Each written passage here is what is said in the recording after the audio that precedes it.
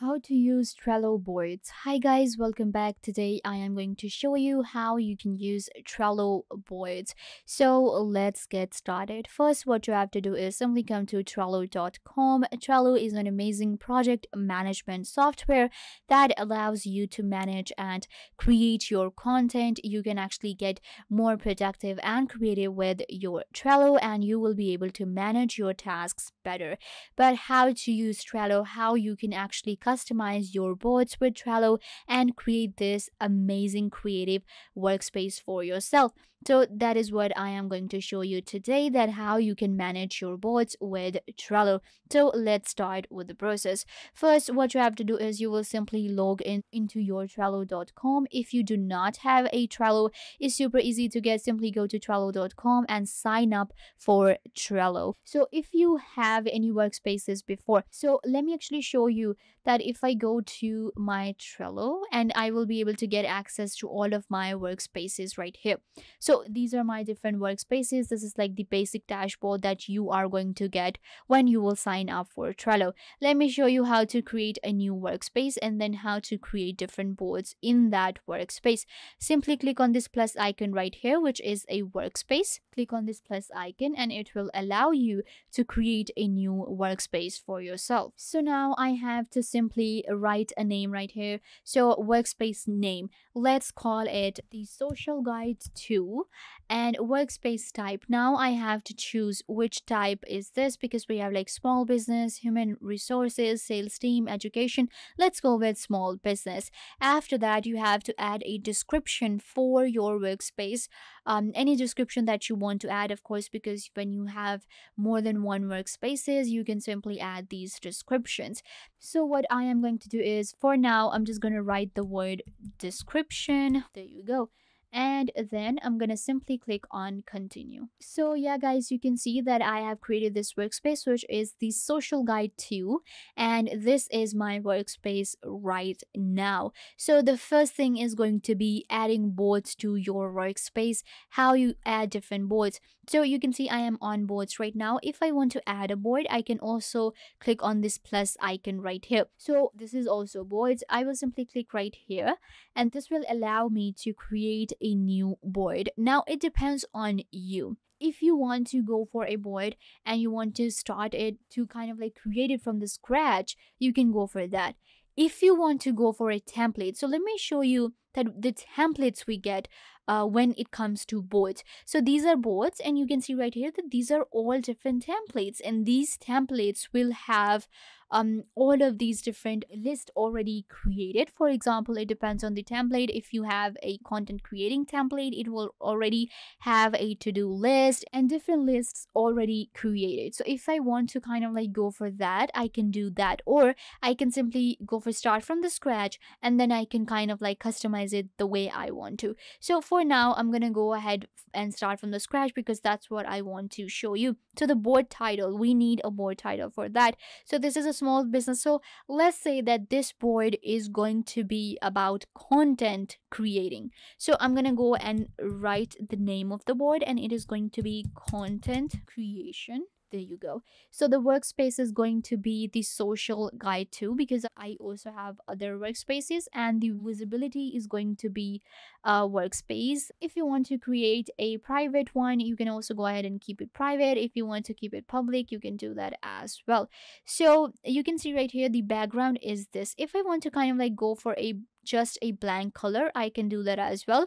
If I want to go for an image, then I can go for an image as well. So I think this image looks pretty amazing, so I'm gonna go with this one. So I will simply click on create, and then my board will be created. If you want to go for a template, again, as a beginner, you think that a template will be better for you, so you can go ahead and do that as well.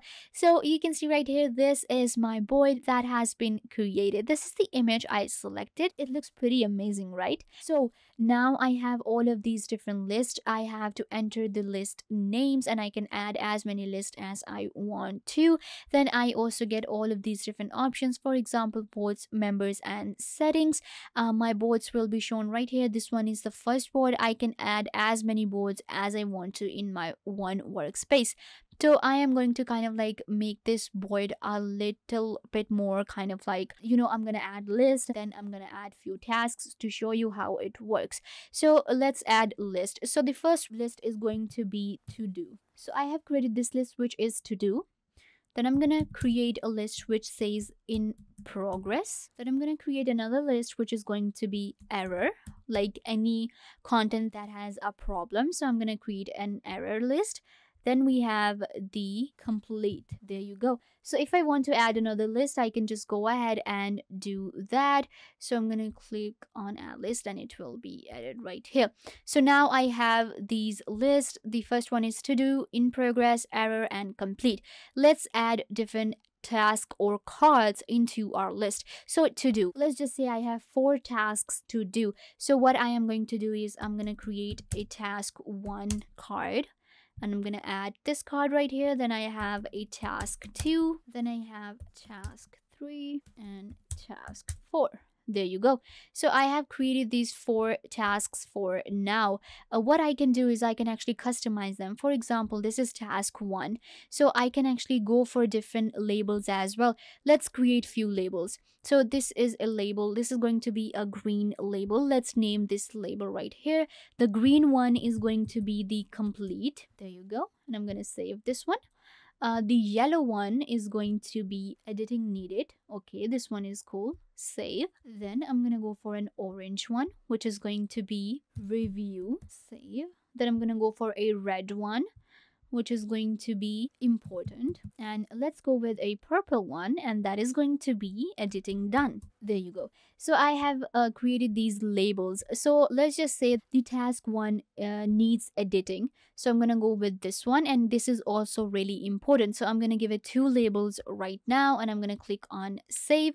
After that, we also have few other things we can do with our Trello. So we have open card, we have change members, we have changeover, we have move, copy, edit dates, and archive. So if I want to open card means that this task will open up right here and I will be able to do a lot with it. You can see like I can add different members, I can add description, I can write a comment for this task right here, and then I can simply add an attachment, I can add cover. Let's add a cover for this task right here. So kind of like give it a good aesthetic look. I'm just going to show you what we can do with different tasks. So let's go with this one right here. This image looks pretty amazing. So I'm going to select this one. So this is going to be the cover for this task. And this is editing needed, important. Then what else we can do? We can add description. I'm going to go ahead and write a description. Keep the points in mind. There you go. So I'm gonna write this description. If I have any date, let's just say that there is a deadline that I want to add and it's like in 2 days.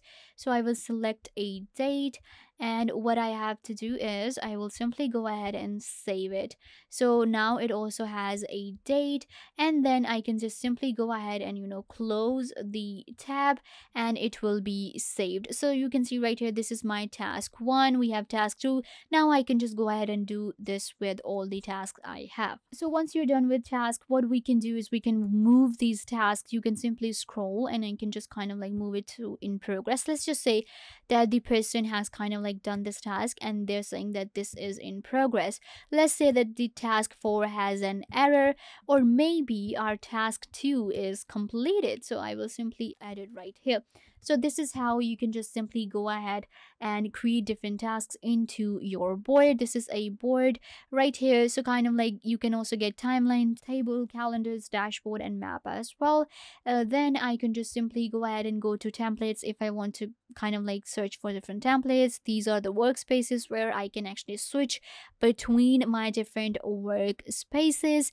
And then I can add members from here. You simply click on this add icon and you simply add their email address right here, and you will be able to add as many people as you want to, and they will get access to your boards right here, and they will be able to move these tasks as well because they will be working with you. And this is how you can actually manage your tasks better and get more creative and productive with Trello. So yeah guys, this brings us to the end of the video. I hope that I was a big help to you, and now you know how to use boards in Trello.com. Don't forget to give this video a big thumbs up and subscribe to the YouTube channel.